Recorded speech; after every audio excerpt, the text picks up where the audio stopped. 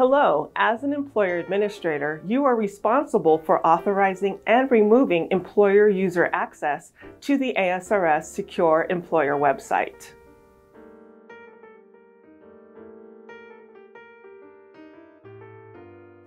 When an employer user needs to regain access to their employer user account, they may do so using the Having Trouble Logging In link, which provides an unlock code via email.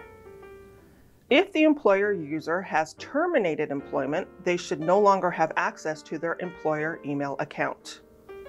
Therefore, if that user attempted to gain unauthorized access to the ASRS Secure Employer website, they would be unable to do so even if an employer administrator had failed to deactivate their employer user account.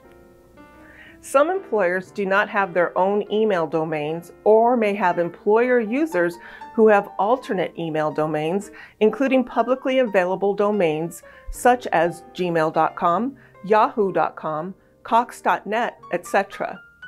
In that circumstance, employer administrators can maintain acceptable email domains for their users. Log in to the ASRS Secure Employer website.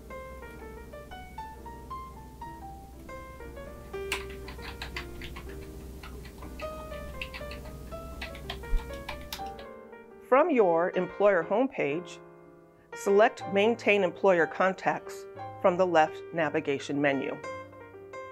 Click on the Maintain Email Domains button under the Employer Address Information section. For more information about email domains, hover your mouse above the information icon. You will see a list of the currently accepted email domains for your employer. To add a new domain, click on the Add a New Email Domain button. Enter the domain name, which is the portion following the @ symbol. For example, if your email address is newemployee@newcity.gov, you would enter the domain name as newcity.gov.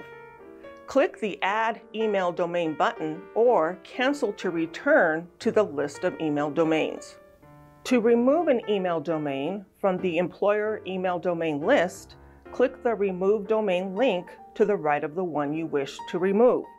Note that if you have only one listed, you will not be permitted to remove it before adding a second.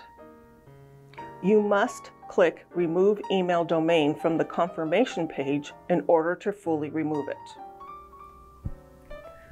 If you remove a domain which is still in use by a registered employer user for your employer, that user will be prompted to choose an approved email domain upon their next login. Now you know all about maintaining authorized email domains. The final video in this series will cover accessing the Employer User Activity Report. See you there!